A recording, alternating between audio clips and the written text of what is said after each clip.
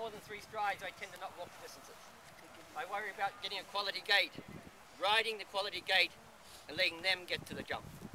If it's 3 or 4 strides or less, I'll step it out to see if it's going to be longer or shorter. But I still land and worry about the canter or the gallop, and I let the horse do the jumping.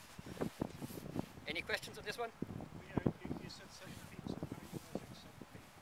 Well, the bank's probably 4 foot 6 high, and their legs are 3 foot plus high, so they're landing at 45 degrees-ish. They've got to get the whole body up there, right? Otherwise, if they jump up normally, they land like that.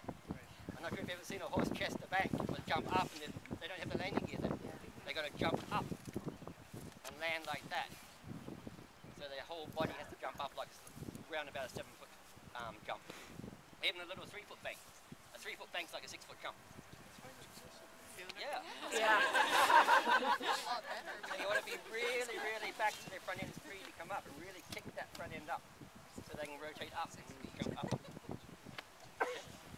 Yep. Do you expect to see anyone take the option, maybe with a younger horse, in light of what happened with Mandiba? Because if you take the option, if you jump up there, you can't get up the A without proceeding to the B.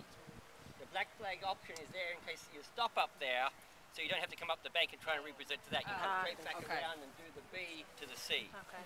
So anywhere where you can't get to an element of the jump, they always have the black flag. They have to have it off the side. Okay. There's no way to get back to there without having the jump up between 2A. Okay. So that's why the flag's back over here. Is there actually a